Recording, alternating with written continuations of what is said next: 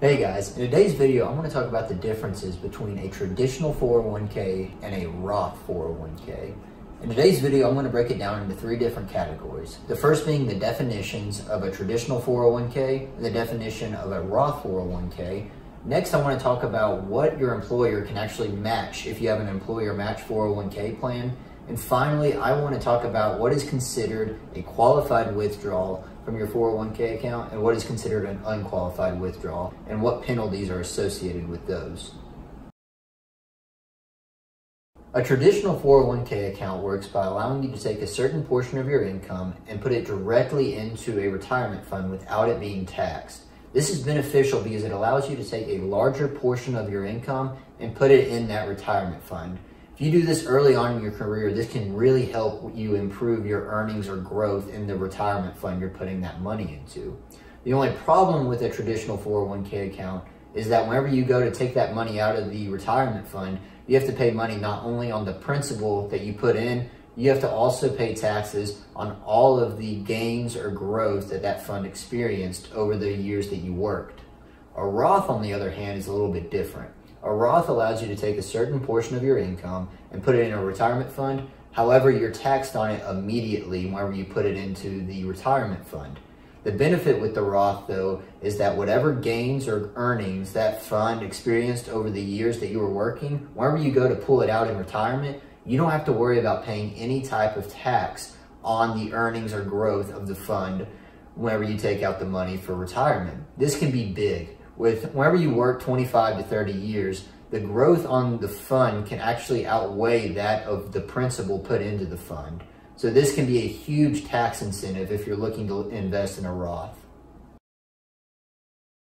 The second topic I'm wanting to talk about is if you have a company match 401k plan. This means that your company will match a certain amount of money you put into your 401k account. So if you do have a company match 401k, something that many people don't realize is companies cannot put any type of money or contributions towards your Roth 401k. They have to put the contributions towards a traditional 401k or some type of pre-taxed fund. Only you as the individual can put money into a Roth 401k. And you're actually limited per year to $19,000 that you can put into your Roth 401k if you're under the age of 50. If you're over the age of 50, you can actually put up to $25,000 per year. And this is as of 2019. So the last topic I'm wanting to talk about today, guys, is what is considered a qualified withdrawal from your 401k accounts. So for both a traditional 401k and a Roth 401k, in order to make a qualified withdrawal, you must be at least 59 and a half years of age or older and have been in the account for at least 5 years. There are certain special situations where you can withdraw early from the 401k accounts, and those typically involve life-changing events that make it difficult for you to work. If you still need to make a withdrawal from your 401k account before you've met those criteria, you'll have to do something called an unqualified withdrawal. So with unqualified withdrawals, you have to pay a 10% fee for an early withdrawal fee, and you will also have to pay taxes on the amount of money you withdraw from the account. However, with a Roth and a traditional, the amount of money that you actually have to pay in taxes will be different.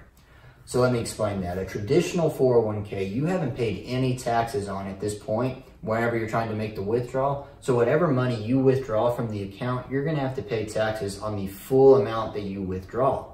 However, this is different with the Roth because you've already paid a certain amount of taxes on the money in the account with the Roth 401k. So you will only have to pay taxes on the earnings of that account. So this is another difference between the traditional 401k and the Roth 401k. Those are really the big differences that I have between the traditional 401k and the Roth 401k, guys. They are both very useful tools for your retirement, and if you start them early, you will be very, very happy in the future that you did so. I hope you guys liked the video. Thank you so much for watching. If you did like the video, please give it a like and consider subscribing to the channel. I'll see you guys next time.